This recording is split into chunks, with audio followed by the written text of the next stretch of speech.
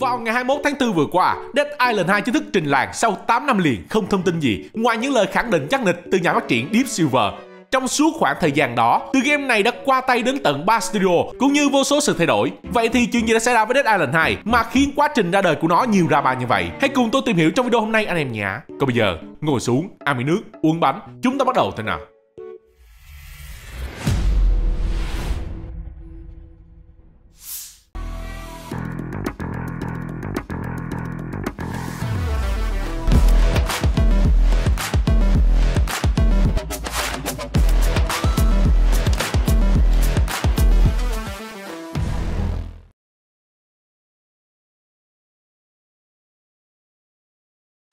Có lẽ mọi người biết đến cái tên Dead Island lần đầu tiên vào năm 2011 với sự xuất hiện của một trong những trailer ấn tượng khó quên nhất.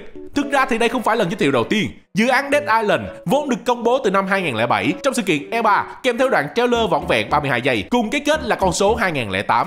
Ấy thế nhưng Techland đã quyết định cần phải thai nghén con game này kỹ hơn một chút. Thế là game bị delay. Đây là một quyết định đúng đắn bởi sau 3 năm trời ròng rã chờ đợi, đoạn trailer gây được tiếng vang lớn tới mức phải nói là đi thẳng vào lịch sử làng game khi được tung ra.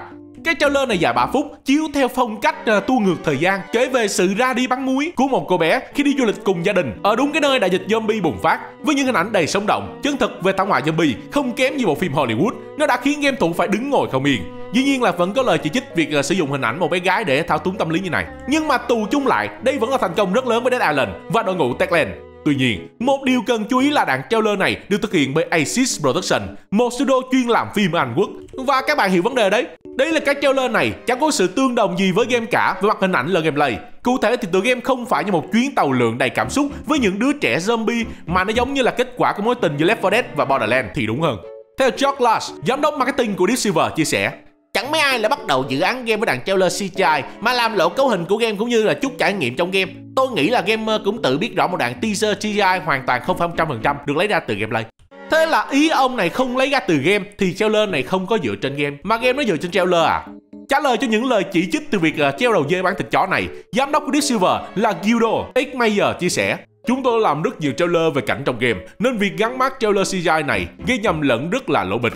Có lẽ đã rút kinh nghiệm nên sau đó ít lâu, vào tháng 5 2011, một đoạn trailer mới của Dead Island được tung ra đã gây ảo tưởng về cảm xúc không kém gì lần đầu. Nhưng được cái là họ thêm thắt nhiều ảnh trong game thay vì là CGI từ đầu đến cuối nhằm bù đắp việc trailer một đằng game một nẻo. Thì gameplay Dead Island khá ấn tượng với những pha combat cần chiến dữ dội, hệ thống crafting cực kỳ đa dạng, mod vũ khí cực kỳ nhiều cùng với cơ chế nhập vai nâng cấp sức mạnh nhân vật theo cây kỹ năng. Cụ thể, chúng ta được chọn điều khiển một trong 4 nhân vật chính và mỗi người có những kỹ năng quyết định chiến thuật combat khác nhau. Logan thì chuyên vũ khí ném, Berna thì vũ khí tầm xa, Sian thì chuyên vũ khí sắc nhọn, còn Sammy sử dụng vũ khí dạng cùn. Mỗi nhân vật có số lượng kỹ năng và chiến thuật tương đương khác nhau để tàn sát zombie. Điều này giúp tựa game có giá trị chơi lại nhiều lần. Đáng chú ý nhất có lẽ là việc rapper Sammy. Anh em không nghe nhầm đâu, rapper trong một game kinh dị và có một MV hẳn hò với ca khúc Who Do You Voodoo. Nhân vật này được yêu thích đến nỗi để quảng bá cho Dead Island Riptide, phiên bản MV live action nhân vật này được cho mắt cùng ca khúc mang tên No Room in Hell. Với việc phần cốt truyện gần như không tồn tại thì điểm thu hút của Dead Island là tính năng co-op trong game.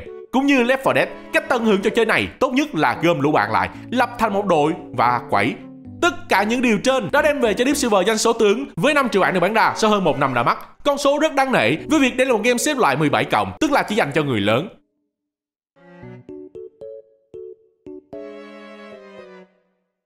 Các bạn biết rồi đấy, các nhà sản xuất thì luôn luôn muốn khai thác lặp đi lặp lại triệt để sự thành công và Deep Silver cũng không ngoại lệ. Chỉ 6 tháng sau khi Dead Island xuất hiện, ngay lập tức phần hậu bản được công bố với tên Dead Island Riptide. Trò chơi được ra mắt 1 năm sau, vào tháng 4 2013. Cho ai thắc mắc làm sao game lại có thể xong nhanh thế này thì thật ra rất đơn giản. Tuy là phiên bản mới nhưng game vẫn cấu hình cũ, engine cũ, cốt truyện ngắn hơn và lại kèm theo một trailer đầy lâm ly bi đát chẳng liên quan cái ngoạc gì đến gameplay. Những nội dung thú vị nhất trong phiên bản này chỉ gồm nhân vật mới là John với khả năng sử dụng vũ khí cận chiến đeo tay, tăng ngưỡng max cấp, mở rộng cây kỹ năng của các nhân vật. Ngoài ra, phiên bản này còn cho phép anh em backup một file nhân vật bất kỳ từ phần game gốc để chơi trong phần mới này, cùng với một số vũ khí khác nhằm khiến việc giao chiến với zombie trở nên thú vị hơn. Về tổng thể thì Dead Island Riptide làm khá ổn trong việc trở thành hậu bản của phần game trước, nhưng nó vẫn gây tranh cãi và nhiều kiến trái chiều xoay quanh việc câu chuyện bị thuyên giảm. Nhưng lỗi bất do cấu hình hay là hiệu suất vẫn ám từ bản gốc sang Riptide. Nhiều người cho rằng nó xứng đáng với danh nghĩa một bản DLC hơn là phần game riêng biệt. Anh em biết vì sao lại như vậy không? Theo như designer Techland là Maciej Binkowski chia sẻ, thì ngay từ đầu, quyền sở hữu thương hiệu Dead Island đã là của hãng phát hành Deep Silver, nên dù game là của Techland, ý tưởng là của Techland, nhưng họ không thể nào có cự tranh chấp với ông chủ. Chưa hết, hãng phát hành này còn nghĩ ra hàng loạt ý tưởng để khai thác cái franchise Dead Island, đến nỗi Techland không thể chấp nhận nổi. Thế là phiên bản Riptide phải tung ra một cách vội vã, còn studio này chia tay Deep Silver, tìm một hướng đi khác cho tương lai. Theo lời của designer Maciej Binkowski chia sẻ rằng, luôn luôn có một xung đột giữa đội ngũ phát triển và nhà phát hành. Nhưng đối với chúng tôi, nó hóa ra lại tốt, bởi vì tụi tôi bị buộc phải suy nghĩ ra IP mới. Chúng tôi không thể làm ra Dead Island 2 và sửa tên là xong, mà nó phải là cái gì đó mới và độc đáo. Nó khá khó, tôi muốn một phiên bản hậu truyện chính thức, nhưng tại thời điểm này, việc đó đã được quyết định. Chỉ 2 tháng sau khi Dead Island Riptide ra mắt, Techland đã mang tới EA 2013 một trò chơi kết hợp tất cả những yếu tố hay nhất từ Dead Island, cộng thêm yếu tố sinh tồn cùng với lối di chuyển parkour độc lạ mang tên Đàn Lai. Thứ thay đổi đáng chú ý nhất lần này là việc nhà phát hành đổi sang Warner. Sau này khi nó bắt vào năm 2015, Đàn Lai đã rất thành công, thậm chí còn giúp Techland đẻ ra Đàn Lai 2 7 năm sau. Sau khi tung ra hậu bản Riptide, Techland chính thức vứt bỏ đứa con của mình để theo đuổi đam mê. Tưởng chừng như đây là kết thúc dành cho series này khi không thể nào lên được số 2, dù rất thành công. Thế nhưng, Deep Silver vẫn quyết định tìm cách thực hiện phần 2. Đồng thời, ngoài phần game chính thức, hãng này còn không giấu giếm tham vọng đưa Dead Island trở thành một thương hiệu giải trí. Trong khoảng thời gian sau khi bản 1 tung ra đến nay, một số spin-off khác liên quan tới thương hiệu này được ồ ạt phát hành. Cụ thể là Escape Dead Island 2014, game phiêu lưu góc nhìn thứ 3 với câu chuyện kể về nhân vật chính có tên là Cliff Carlo, người cố gắng điều tra sự biến mất của cha mình. Dead Island Epidemic 2014, game MOBA free-to-play nơi người chơi điều khiển nhân vật chiến đấu với nhau bằng cách sử dụng những kỹ năng đặc biệt và vũ khí đặc trưng của thương hiệu Dead Island. Dead Island Retro Revenge 2016, game hành động side-scroller với đồ họa pixel art và lối chơi tương tự Jetpack Joyride. Dead Island Survivor 2018, game mobile thể loại Tower Defense nơi người chơi phải xây dựng và phòng thủ căn cứ của mình khỏi đám zombie tấn công. Ngoài ra thì còn một số truyện tranh, tiểu thuyết Dead Island được xuất bản, thậm chí là thương hiệu này được hãng Lionsgate dự định chuyển thể thành phim vào năm 2011, nhưng rồi phim đâu không thấy.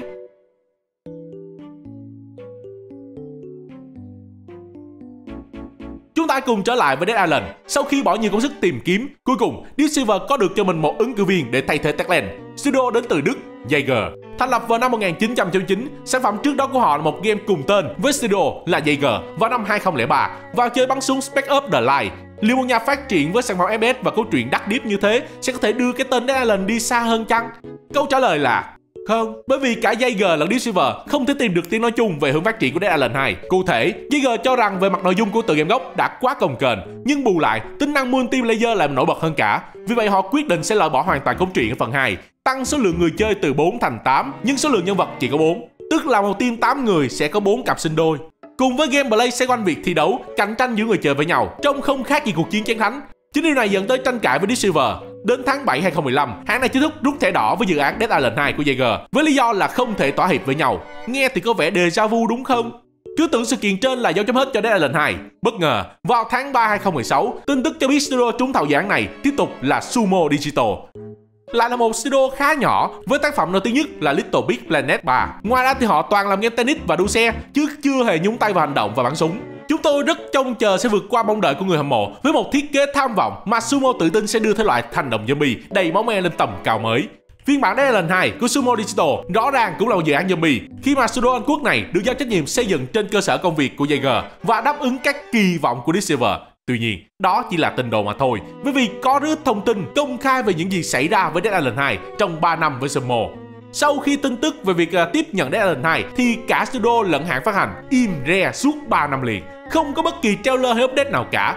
Thực ra thì ở thời điểm đó, phần lớn người mộ đã dần quên mất hoặc từ bỏ hy vọng vào Dead Island 2. Chỉ còn sót lại một số ít dị nhân vẫn đặt niềm tin vào sự uy tín của Deep Silver rằng hàng cũng sắp về rồi, ráng chờ thêm tí nữa thôi.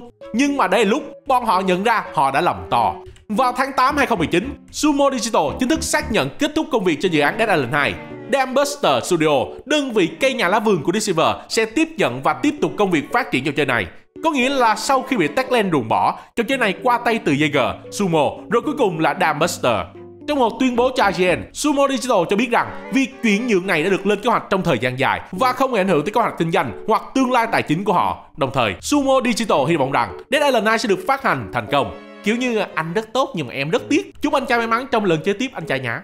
Tựa game đến lúc này đã trải qua 5 năm phát triển và 3 studio, đến nỗi chính công ty mẹ Deep Silver cũng đổi chủ, bán mình cho THQ Nordic. Cần biết rằng game không phải rượu nho mà để càng lâu càng tốt. mỗi mùa xuân trôi qua mùa hè lại tới thì cả về cách kể chuyện, gameplay cho đến đồ họa trò chơi đều dần dần tiến lên một bước. Nhiều game xưa là tuyệt phẩm, là sát thủ phần cứng thì chỉ sau ít lâu trở nên bình thường, thậm chí nó mà lâu lâu chút nữa là vừa xấu vừa dở. Không ít trường hợp game phát triển nhiều năm, delay liên tục, cuối cùng ra mắt thất bại thảm hại vì gameplay vẫn đồ họa quá cũ kỹ như Dai Katana hay là Duke Nukem Forever.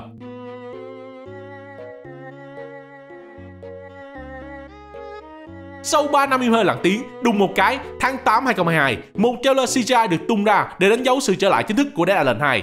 Không phải do tôi bi quan đâu, nhưng nhìn cảnh này liên tưởng tới sự kiện 2015 thiệt. Đây là tôi còn chưa nói đến cái thông báo delay được dời sang 28 tháng 4 2023 từ Deep Silver, làm bao người cảm thấy hình như cái này mình gặp rồi á. Tuy nhiên, để đảm bảo uy tín, nối tiếp thông báo trên là vô số bài đăng liên quan nội dung trong game, như những cái nhìn đầu tiên về game, lộ diện các nhân vật, vũ khí, thậm chí liên tiếp 3 đoạn trailer bổ sung. Tất cả việc làm trên là muốn đảm bảo với game thủ rằng lần này chắc chắn các bạn được chơi, không thêm 3 năm nữa đâu, tin tôi. Giữ đúng lời hẹn, thậm chí là sớm hơn một tuần, Dead Island 2 được ra mắt chính thức vào ngày 21 tháng 4 2023. Trước khi chúng ta đến với các lời bình luận khen chê cũng như là đánh giá siêu phẩm này, hãy cùng tôi điểm có một số lời chia sẻ đến từ David Stanton, giám đốc của studio Dumbbuster anh em nhé. Ông cho biết lúc nhận dự án, mình và đội ngũ không lo lắng về việc áp lực của việc nó đã được phát triển trong 6 năm. Theo đó, Dumbbuster suy nghĩ nhiều hơn về sự tôn trọng và sự ổn định thương hiệu bởi vì độ nổi tiếng của phần game gốc. Ông cho biết, nhiều người nhớ về cái trò chơi Dead Island phần đầu tiên và Deep Time và có rất nhiều kỷ niệm tốt đẹp về chúng. Vì vậy rõ ràng bạn muốn tôn vinh nó và vượt qua cái giới hạn. Chú Hai uống nước không? Giọng chú Hai hơi khàn á. Một điều cần phải làm rõ là Dead Island 2 hiện tại trên kệ không phải là thứ bắt đầu phát triển tại Dạy G. Mặc dù Dumbbuster có quyền truy cập vào các phiên bản trước đó, nhưng họ quyết định bắt đầu lại từ đầu vào năm 2018 với chỉ cái bản đồ thành phố Los Angeles là được giữ lại hoàn toàn mà thôi. Stanton nhấn mạnh rằng Dumbbuster quyết tâm đưa ra tầm nhìn riêng của mình về trò chơi này thực tế, và đó là do tại sao rất ít, gần như là không có bất kỳ cái gì về trò chơi được tiết lộ cho đến khi nó chính thức được giới thiệu tại Gamescom 2022. Ông chia sẻ rằng, chúng tôi muốn đợi cho đến khi có điều gì đó tuyệt vời để cho thấy rằng nó là thật. Bạn có thể chơi để giảm bớt tất cả cuộc tranh luận xoay quanh vấn đề này. Có vẻ nước không giúp được chú Hai ha. Có rất nhiều trò chơi về zombie trên thị trường kể từ khi Dead Island 2 được giới thiệu lần đầu tiên, như The Lab Ú, sự hồi sinh của series Resident Evil, Dagon của PlayStation, loạt game Zombie Army của Rebellion, Dead Rising 4, chế độ zombie trong Call of Duty và Dying Light 1, 2. Vậy nên làm thế nào sản phẩm của Dumbbuster có thể hy vọng nổi bật như phần đầu tiên? Satan trả lời rằng, tôi sẽ trả lời câu hỏi đó bằng câu hỏi khác. Đấy là bạn có bao giờ muốn đấm thẳng mặt zombie hay chưa? Nếu câu trả lời là có, thì Dead Island 2 là trò chơi dành cho bạn. Quảng cáo là thế, hấp dẫn là thế, liệu những điều Staten nói có thật hay không? Anh em hãy cùng tôi điểm con số đánh giá ban đầu anh em nhé. Dead Island 2 đang nhận được nhiều bình luận tích cực từ cộng đồng, từ gameplay chặt chém đã tay, cấu hình đẹp cho đến nhân vật hài hước, kèm theo đó là số điểm 75 trên Metacritic tại thời điểm tôi làm video này. Theo IGN, Dead Island 2 có đồ họa rất đẹp, ấn tượng nhưng thiếu sự sáng tạo đáng kể. Tuy vậy, nó vẫn là trò chơi vui nhộn và hài hước và khá là đáng chơi. Vào trong tựa game này, người chơi được chọn một trong 6 nhân vật chống lại virus trong chuyến bay bị đổ bộ vào thành phố hỗn loạn ở California. Một mình hoặc là cùng 2 người chơi khác, bạn sẽ phải chiến đấu với đám zombie trong suốt 30 giờ chơi. Tựa game này có một số điểm mạnh như đoạn hội thoại hài hước và các nhân vật khá là thú vị. Tuy nhiên, là thiếu sự đột phá trong việc xây dựng câu chuyện. Đồng thời, lượng vũ khí trong game không đa dạng và độc đáo như những trò chơi khác, cùng thể loại của nó như Dead Rising. Theo báo PC Gamer, vấn đề lớn nhất của họ đối với Dead Island 2 là một loạt gameplay gồm lấy vũ khí, giết xác sống, vũ khí bị hỏng, tìm vũ khí mới, giết xác sống, vũ khí bị hỏng, rồi bạn lại đi tìm vũ khí mới, và cái quá trình đó cứ lặp đi lặp lại cho khi hết game. Trò chơi này không có thế giới mở như các bạn mong đợi. Theo đó, bản đồ được chia thành 10 địa điểm khác nhau mà bạn có thể di chuyển giữa chúng. Khi người chơi đã hoàn thành câu chuyện chính tương đối là ngắn và vét hết những nhiệm vụ phụ, tất cả những gì còn lại để bạn chơi là di chuyển đến một trong những khu vực này và bắt đầu giết xác sống, những thứ được spawn ra vô hạn cho khi bạn buồn chán và tắt game thì thôi. Hơn hết, Dead Island 2 không có cài đặt độ khó. Vấn đề ở đây không phải là bởi vì nó quá khó, mà là do độ khó trong trò chơi này không đồng đều. Cụ thể là ở đầu game, tựa game này khá là khó, các bạn phải tìm vũ khí, tìm đồ hồi máu để sống sót. Nhưng khi các bạn mở khóa được súng, tựa game này không khác gì tấu hề cả. Nó dễ một cách bất thường. Dumbbuster tăng số lượng boss trong game như một cách để cân bằng lại sự bá đạo của súng. Nhưng trước họng súng, chúng sanh bình đẳng. Thế nên game nó vẫn cứ dễ mà thôi. Sau 10 năm trời bị truyền đi truyền lại, cuối cùng Dead Island 2 được mắc như một lời tri ân đến những fan dòng game kinh dị này. Game có thể hay hoặc là chưa hay tùy theo quan điểm mọi người, nhưng theo tôi, ít nhất thì nó vẫn giữ được những giá trị vốn có của tên Dead Island. Còn anh em thì sở hữu con game này chưa? Và cảm giác của bạn về sản phẩm mà Basido mất 10 năm để làm là như thế nào? Hãy comment ở dưới để cho tôi biết anh em nhé. Còn bây giờ, nếu thấy video này hay và giải trí, đừng quên like, share cũng như đăng ký kênh Game Hay, đồng thời nhấn nút cái chuông để không bỏ lỡ bất kỳ video tiếp theo. Tôi là Dân Mình, xin chào và hẹn gặp lại. swear to God, I've been at it for a minute. Climbing to the top, and this music was my ticket. Found a way to grind, turn a passion to a business. No limit, I'ma get it, having millions as a witness. I'm addicted to winning, living up every single day. I'll be fighting and building up in a million different ways. I don't think I can stop, I think I need the chase. I love the race, and I'm running till I'm first place.